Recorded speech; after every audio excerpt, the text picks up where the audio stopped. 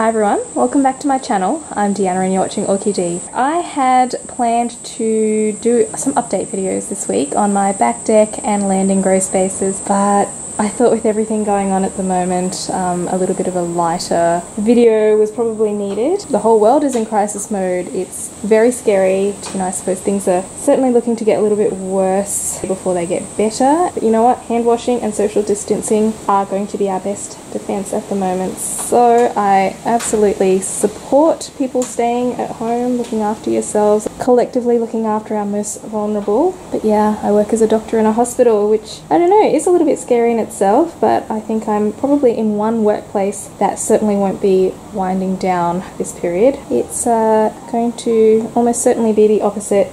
So I think an Orchies in Bloom video is in order, just to keep my sanity and also just put out a little positivity into the world with some pretty blooms. So yeah, let's get started, hey? So first up down here we've got BLC Copper Queen. She's a really vigorous hybrid who blooms pretty much off every growth. Last year she did have a couple of spikes and I had the plant up there just underneath those lights. The buds were too close to the light and it was too hot and they blasted. So I have since turned down those lights, but I actually didn't realize that it was throwing out another spike and it was still up there. So it stayed a bit too close to the lights again, and you can see definitely some signs of stress in the blooms, and even on this one you can see a little bit almost like a burn there, but she still managed to bloom and she is an absolutely stunning bloom. She opens up like a coppery colour, hence the name, and then turns into this beautiful vivid yellow colour. She kind of just looks like a daffodil. Very, very cute. You can see that I actually have a back portion in this plant that's died off. So it was split and repotted back in October 2018. So the front portion's taken off. You can see it's sort of growing up out of the pot a little bit and it's working on some new growths there, but the back portion died off when I went on my honeymoon last year. But yeah, I'm pretty confident this is just signs of stress, and hopefully those new growths down there will still pop out some nice blooms for me. I've got a couple of Phragmipediums in spike at the moment. So this one is Frag Praying Mantis crossed with Andretti. So I wasn't very impressed with these blooms. It's a first blooming for me and it's had two flowers and they were both a little bit deformed. They didn't open up properly. So I really hope the future blooms improve. It was also repotted around October in 2018, and because frags are kept fairly evenly moist, I think it's probably time for the frags to be repotted. I don't know, I might just see what it does with the next flower. If it does make another flower, yeah, if it's still deformed, I will definitely go ahead and repot this one. So I'm not sure if that's a sign of the plant being stressed, or maybe the eBay seller just sold it because it had deformed blooms and I'm the sucker that bought it. Who knows? Frag Cardinal Birchwood is like the gift that just keeps on giving. So she is in spike. I think she came into spike about the same time last year as well, but with the sequential blooms it stayed in spike for months and months and months. This is a very, very vigorous plant. You can see it's got quite an extensive root system on it and it is super thirsty. It'll just drink up whatever I put in there within 2 days. So not too much going on this top shelf, but I've got a few sheaths. So Awanagara Apple Blossom, which was very recently repotted, has a sheath there and it's growing another new growth just here. Laelia purpurata here has brought out its first sheath for me since I got her, like, I don't know, 18 months ago. And because my summers are so long, a lot of my seasonal bloomers, the ones that grow these sheaths and rest a little bit in winter and then bloom in spring, they have an extended growing season, so I tend to be able to get a couple of rounds of growth. So it's working on 2 new growths there, so hopefully I get 2 more sheaths on that one as well. Just to show you another example of the seasonal bloomers, this is Cattleya Bella, which is a purpurata cross, and she's got 2 massive sheaths there, if you can see those, and it is actually working on 2 new growths there, if you can see. So I've got a chance at 4 sheaths to bloom in spring. So my epidendrums are all doing very well. These guys are very, very resilient, but you can see the size of that spike on my Wedding Valley Sakura. I think eventually I might try growing these guys out in my outdoor grow space. I do have another epidendrum out there that's in direct sun, and it seems to have acclimatized fine. So yeah, just space-wise, they obviously take up a lot of room in here. They probably deserve a bit more light than I can give them in this back deck grow space. I do have one no ID Dendrobium phalaenopsis type here, which I only just repotted in January. Because I repotted it, it didn't bloom. However, this is one that I got from my grandma, and I do have a keiki that's in bloom at the moment, which I'm going to show you. Phalaenopsis type dendrobiums are doing exceptionally well. I'm not sure if you can see, but those canes are about 1 meter tall now, so they are also getting a little bit out of control. Toby's just plonked himself at my feet. Okay, don't move. I'll move. It's fine. Alright. So this is Dendrobium Temasek Princess, and I've now got a lawnmower going on in the background as well, so very sorry, but this is, I guess, what happens when you film on a Saturday morning. But I've always been a big fan of this little dendrobium. Well, not so little anymore. We'll talk about that in a sec. Beautiful, beautiful pinky purple colour. It's just such a simple bloom. A very light floral fragrance, but she's just stunning, I think. Lovely spike this year. This new cane is over 2 feet tall, and that's compared to, this was last year's cane there. So this plant, every year it will start growing a new growth. It'll flower towards the end of summer, and then only once those flowers have fallen, it'll start growing a new growth. And that's the same with a couple of my other Dendrobium phalaenopsis types upstairs, which I'll show you. This is in contrast to this one, which is Genting Royal crossed with White Fairy, which you can see it's starting some new growths. It grew 2 new growths this year, and you can see this one is pretty much the same size as the Temasek Princess there, but it's got another spike developing here and a third spike that's starting to come out from this back cane here, which has already flowered. But yeah, obviously that's just genetics. This is going to outgrow this pot very soon. You can see already though it's sort of leaning to one side, and I've got some tissue paper in here just to keep it stable in a very heavy decorative container, and I've just got it against this couch as well for a little bit of support so it doesn't fall over. I don't know if these canes get much bigger, what I'm going to do with these plants. They're massive, and they really do belong in a shade house somewhere. Speaking of out of control, look at our passion fruit vines. So Jared planted these, I think it was only back in November or something, and they were tiny at the time. They didn't even reach like that wire grid there, and now look at it. So I think we need to get on top of that pretty quickly before it grows into the neighbour's yard.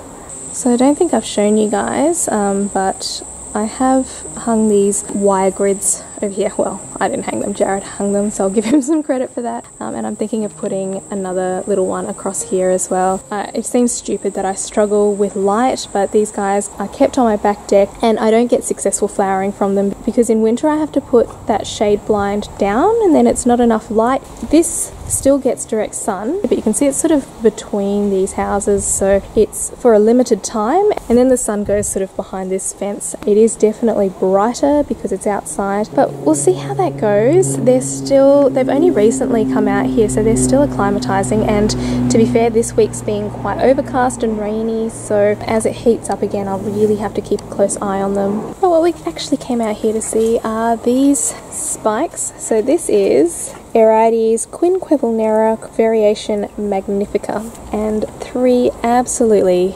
gorgeous spikes developing there. So I can't wait to see them bloom. They've never been shifted out of their original setup, along with this Cattleya have fully attached to the fence now. So the other benefit of keeping these guys out here is you can see that these spikes attract a lot of ants. They produce a lot of sugar sap. I mean, I'm very happy to have these ants on here. I think it's really cute actually. Like, I'm much more happy to have lots of ants crawling around out here outside rather than on my back deck.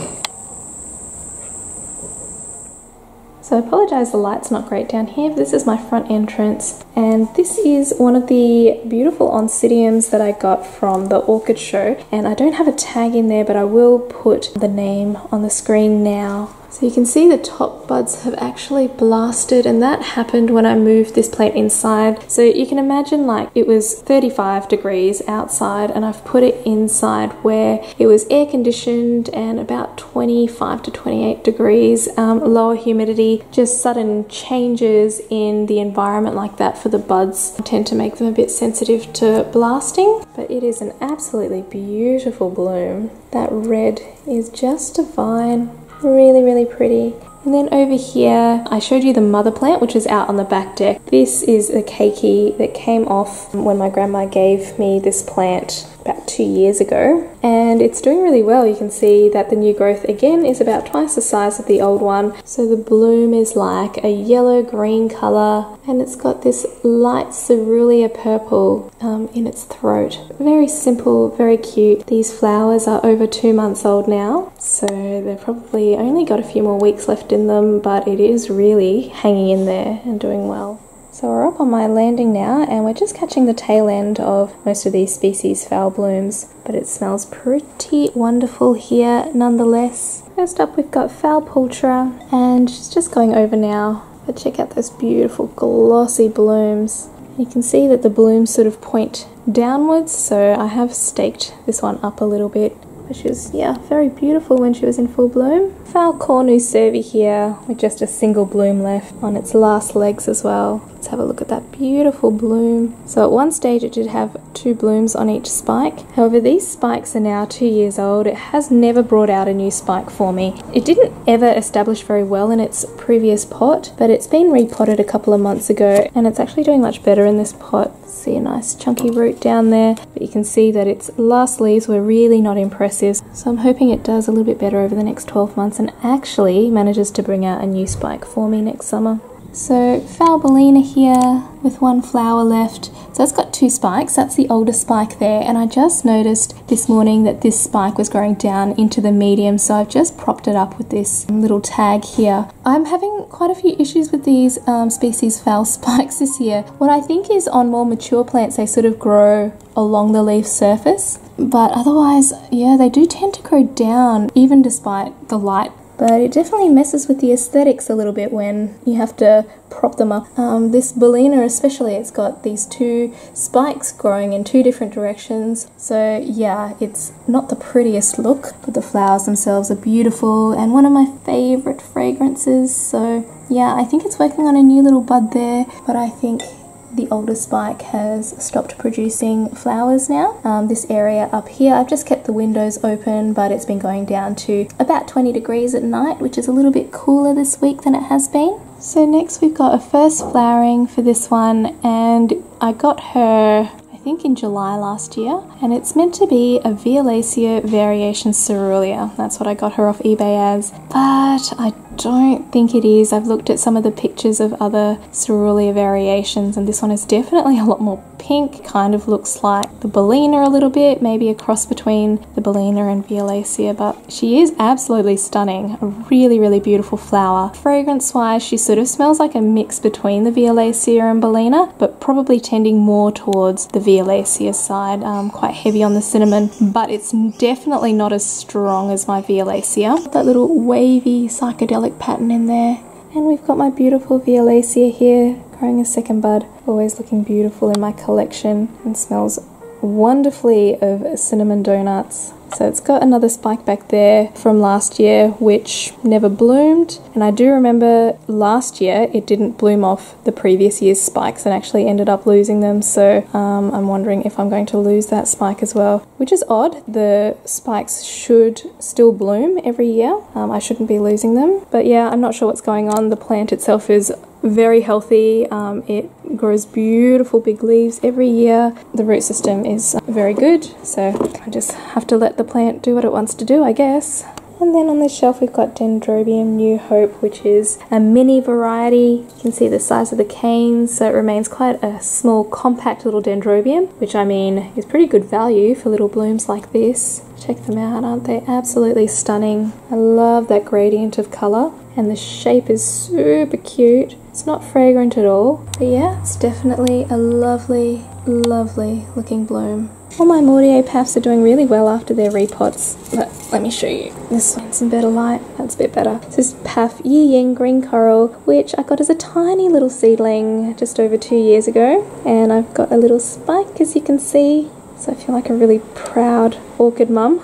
And of course we've got my beautiful Psychopsis Mendenhall Hildos, which I just can't get enough of. But I have put out a recent spotlight video, so you can definitely check her out there. So Laelia purpurata here as well on my balcony has a couple of sheaths developing, another one up here, and I've got some new growths coming up here as well. Yeah, I think I've said it before in previous videos, but my Laelia purpuratas seem to have had to settle into their pots after they've been repotted. None of them have ever given me sheaths after being repotted. It takes like one growing season for the new sheaths to appear after repotting. So yeah, I don't know, it's just something I've observed and something maybe to consider. So sorry about the wind. I've been waiting for like 3 minutes for the wind to settle down, but I don't think it's going to settle down, so I'm just going to have to film through it. It's my beautiful Shari baby. My pride and joy has 6 new spikes, I think, but it does have this one finished spent spike here. I usually wait for my Oncidium spikes to go brown before cutting them back so the nutrients can resorb for whatever it's worth, but I have been finding in the last couple of months that my Oncidium spikes have been staying green even though they lose their flowers, so I don't know what's up with that, but just for the sake of aesthetics I might chop this one back. Down here I've got a beautiful spike developing on Howiara Chansey Lovely. I've got this Dendrobium Phalaenopsis type, it's a no ID, just spiking. I'm hoping it's going to be an impressive spike because look at the size of this growth compared to the last one. So my Dendrobiums are generally doing very, very well. You can see here's another one which should be spiking soon, any day now. But yeah, these are examples of ones with single directions of growth which seem to grow one growth every season. It'll bloom and flower, and then once the flowers fade it'll actually rest over winter for quite a few months, and then during spring or the beginning of summer it'll start to work on its new growth again. Oncidium Twinkle here is developing some spikes. They're a little bit difficult to see because they're so fine, and actually I can't see my screen very well at the moment, so not sure if you guys can see very well, but I've counted at least 10 spikes. Despite having a pretty nasty scale infection over summer, it seems to have recovered okay, and I do still see the occasional little bit of scale here and there, but it seems to still be quite healthy and vigorous and spiking for me. I've got this absolutely gorgeous Neophonetia hybrid here in bloom, and this is variety Koto crossed with Shuteno, but gosh, she is absolutely a stunning bloom. Beautiful, beautiful pink blooms, and the fragrance is exactly like the other Neophonetia falcatas, but probably slightly less intense, but it's still got that sweet powdery sort of perfume. This one here is Oncidium Heaven Sent Redolence, a very odd spike, so it's just been randomly blooming at different spots on the spike, and I thought it was done, but it's just opening up these new flowers here. Now this girl smells exactly like the Shari baby, but I think it's actually a little bit stronger, and these blooms are just beautiful. Nice chocolatey maroon colour with white edging, so I think this is definitely going to be another favourite in my collection. She's just in a very small pot at the moment, working on a new growth, so she'll need repotting in the next few weeks. Balara or Alisara, Peggy Ruth Carpenter here, looking absolutely beautiful in the sunlight there. So she looks quite different to last year. Last year she had quite a bit more yellow in through the sepals and petals, but she seems to be more purely pink this year. I love that splotchy patterning, and look at those wild looking sepals and petals. She's got 2 more blooms to open up there. Very light peppery fragrance, nothing too overwhelming. Yeah, she's definitely a stunner. I just noticed this twinkle, a couple more spikes developing, you can see that in there. So I do tend to get a lot more flowering in my spring and autumn months. I do have these blooms opening up though. So this is Vornara Golden Spice. Beautiful, beautiful spotted patterning. She's a colour changer as well, so she opens up this coppery red colour and it'll fade into a more yellow. Should be a nice little display there. Dendrobium Little Green Apples up here has some buds forming. It's got quite a few more spikes actually, so there's one there, another one coming up here, I think there's another one developing here. The second round of flowering for this Dendrobium this season. Cattleya Jungle Hotspots crossed with Tenebrosa has some buds emerging from that sheath there, and I've got a few more sheaths here and there as well. And then last of all, we've got two spikes on my big Brassica hybrid. This is Bratonia Phoenix Rising White Light, and she is very, very pretty. Now this one does smell very strongly of pepper, so it's not my favorite fragrance, but she is absolutely stunning. I actually really love this arrangement. Like the flowers are really well spaced apart, and it just makes for a really lovely display. Look at them, they're like little dancing stars. And I've still got another spike to open up. Alright everyone, well that's it from me. I hope you have enjoyed a little bit of light entertainment from this Orchies in bloom and spike, especially if you're stuck at home. If you are unwell, I do wish you from the bottom of my heart a very speedy recovery. But yeah, I just want to encourage you all to look after yourselves, look after each other, and be kind to one another, and most importantly, wash your hands and don't panic buy. Sending much love to you all, and happy growing until I see you next time. Bye.